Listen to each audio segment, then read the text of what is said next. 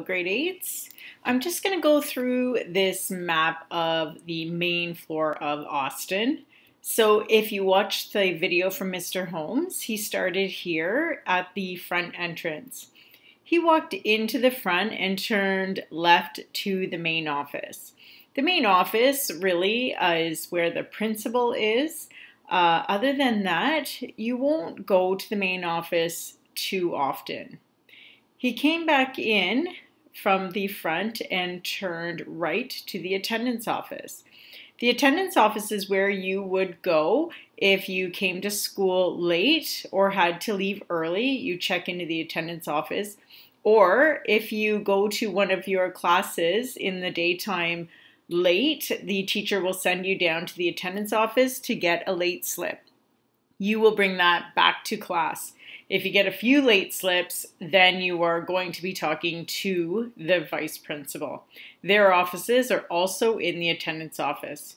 This is also where you would go if you get sent down for a uniform slip.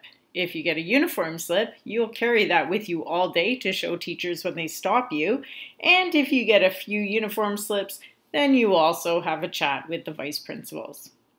So then Mr. Holmes came in from the start again and turned to the left. Here you'll find the chaplain's office right here. It's a small door and always open. That would be Mrs. Youssef.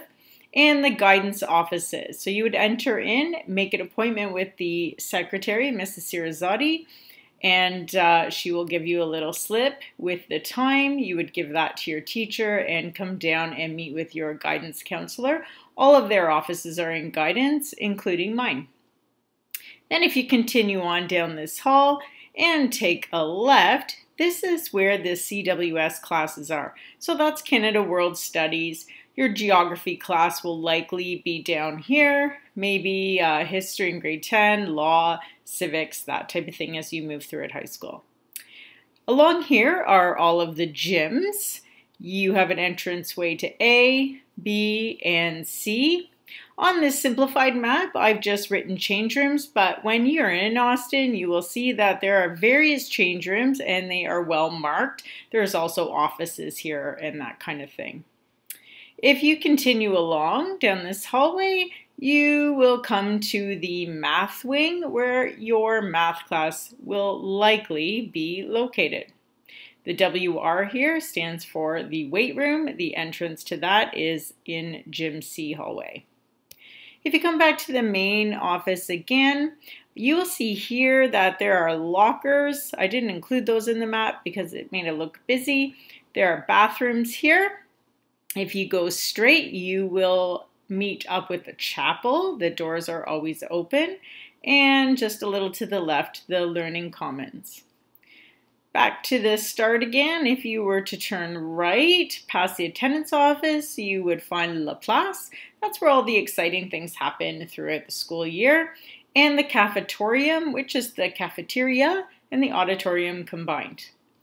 If you were to travel along, you'd find the program support room. You might go to the program support room if you needed a quiet place to work or you had to write a test that maybe you missed in class. So that's room 119. Down this hallway, you will see the auto classes, the tech classes, and the arts classes are kind of located right here. There's bathrooms again. And then the fine arts hallway would have your instrumental band and vocal and the drama rooms. These here are the stairwells. They're up and down in the front of the school, and then there are stairwells up and down beside the chapel.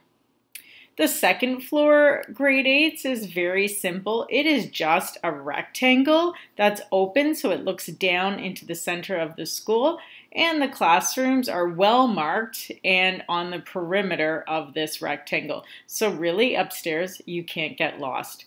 Your French immersion classes are right above the Learning Commons, science right above the guidance area.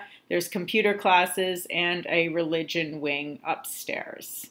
And grade 8s, that's about it. Austin is very simple to navigate.